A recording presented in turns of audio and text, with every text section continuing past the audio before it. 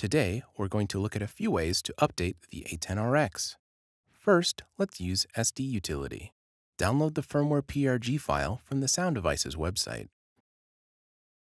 Then, launch the SD Utility application. Connect the A10-RX via USB to the computer using the A-XLR or an RXMON. Connect a power source to the RXMON or A-XLR and power it on.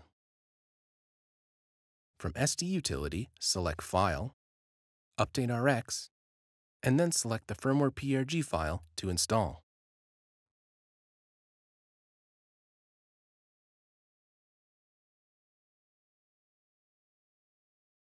Click OK when firmware update is complete.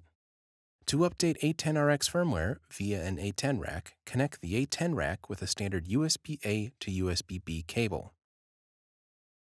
Ensure all A10-RX receivers are properly slotted into the A10-RACK. Then, power it on.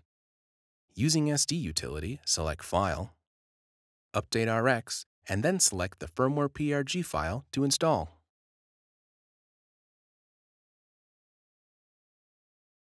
Click OK to confirm. A status bar will indicate the progress of each A10-RX. The receivers are updated one at a time. As the receiver is updated, its screen will display programming, and the LEDs will turn off. This is normal. After the update, the receiver's menu will be available again. Click OK when firmware update is complete.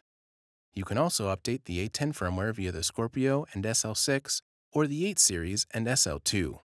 Copy the firmware PRG file to an SD card. Power on the 8 series and insert the SD card. Press the meters button and headphone encoder to access the receiver overview screen. Select a receiver to access the receiver details screen. You only need to select one channel per receiver to update the entire receiver.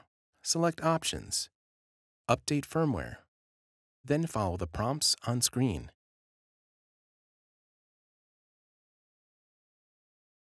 The A10-RX and 8 series menu will display programming as the firmware is updated. A confirmation message will be displayed after this is complete. Hit OK. Now, our A10-RXs are ready for action. Thanks for watching.